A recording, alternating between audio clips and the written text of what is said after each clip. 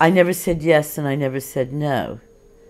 You know, it was more, you felt like this person needs their fantasies, and it was like, okay, George, come on, you know, I'll see you tomorrow, whatever. And that sounds dismissive, but it wasn't dismissive because you didn't know half the time with George what was real and what wasn't real. Very few people followed him on his last way to his grave.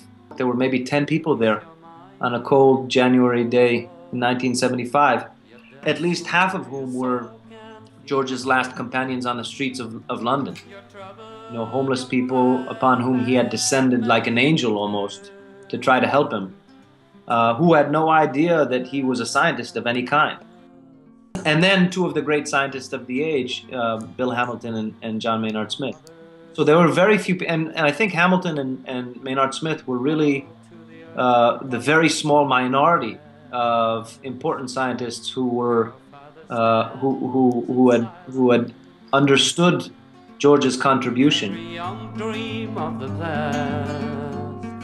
George Price's extraordinary work validated many conflicting views, simplifying and unifying complex ideas about the evolution of behaviour. But in the end, Price felt that science could no longer answer the questions that he wanted to ask. Perhaps his own conclusions that we are being driven blind towards our destinies by the unseeable powers of our genes was too much for this sensitive man, whose science was unhinged by his emotion. Has proved to all who live that death itself is freedom forevermore.